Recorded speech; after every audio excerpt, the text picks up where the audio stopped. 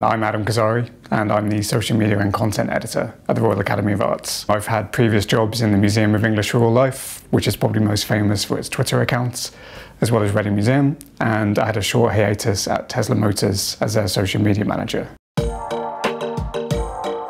The most successful project I've probably worked on has been this digital transformation project at the Museum of English Rural Life and Reading Museum, which is funded by Arts Council England, where we did a lot of staff training and learned a lot of new things about digital marketing, which the most visible, successful thing coming out of that was the absolute unit tweets and viral campaign that followed. And then the gradual building up of this account from a small rural museum in Reading in southern England into almost this global phenomenon of strange tweets. We had to prove the real-life successes of a tweet. Otherwise, colleagues would always just think that it's this kind of frivolous exercise that results in likes, but nothing that's useful to them. So we were very careful to make sure that we were tracking who was coming to the museum afterwards to see if it had an effect on visitor numbers, which it did. We made sure to use the soft power of celebrities and just normal people saying, "This is a great account. I want to come to Reading and come and visit the Museum of English Rural Life because of this tweet." Our curator of collections was keen himself to write a blog about the sheep and the history of animal genetics behind it, which is still the museum's most viewed blog ever, I think. So we could say to everyone, we've had more research interest, we've been asked to go to conferences, talk about the museum's work, we have more people come to the museum itself, which is important for our funders, the university and the Arts Council.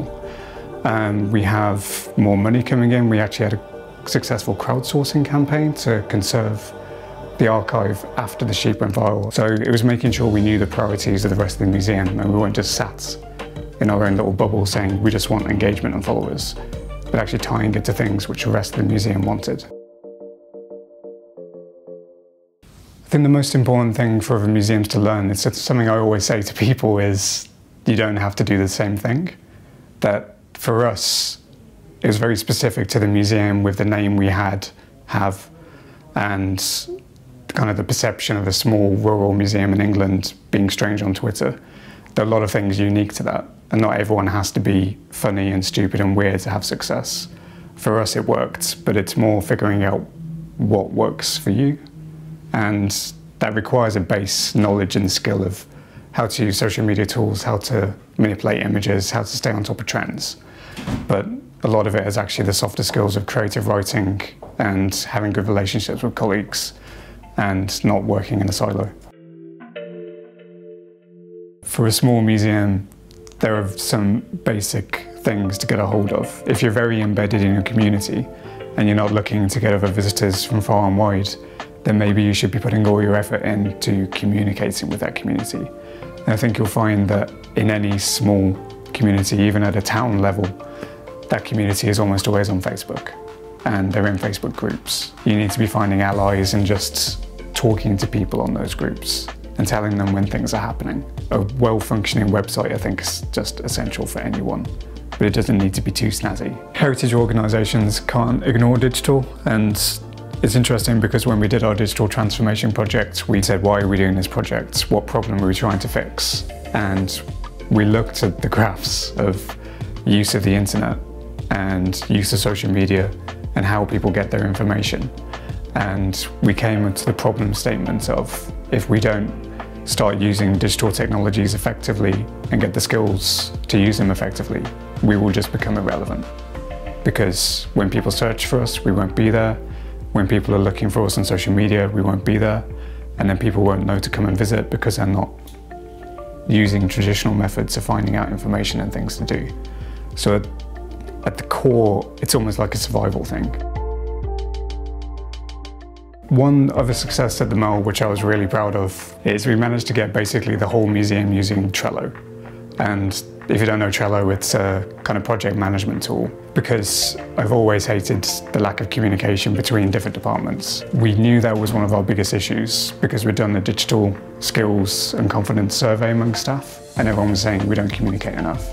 We have no idea what anyone else is doing because we only do email meetings and corridor meetings. We tested a few different tools out. We had a set of criteria.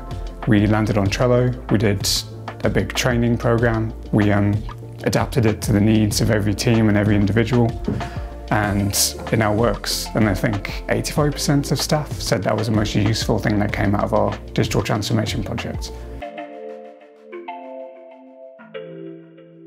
One of the most effective things I've seen recently online is the Auschwitz Memorial's use of Twitter. And the Auschwitz Memorial is in Auschwitz itself. It's set up to preserve the history of the Holocaust, the stories of the survivors and those who died, and what we should all learn and remember from that horrible event. And I've had my eye on them for a while, but very recently they had this ambition to get 1 million followers on Twitter. And I think they just got it a week before the 75th anniversary of the Holocaust.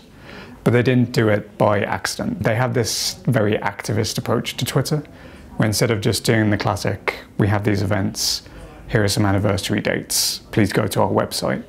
They use it as an activist tool for the organisation. So they're actively going out and calling out people who are saying the Holocaust didn't happen. And they're saying, here's all the evidence for why you're wrong. One thing I'd really like the heritage sector to do more of is what every sector should be doing more of, I think, which is we're always terrified to talk about our mistakes and what we're learning and what we're doing. And actually, if people who have already tried all these digital things had written about them and then talked about them on social media, then so many small organisations could have benefited, because they could have seen what works and what doesn't, what's required, the effort that goes into it. And it would stop all of us reinventing the wheel every second week. So my plea would be for heritage organisations to encourage their staff to blog and talk about what they're doing, because I make 1 million mistakes and I hope I'm honest enough to write about it.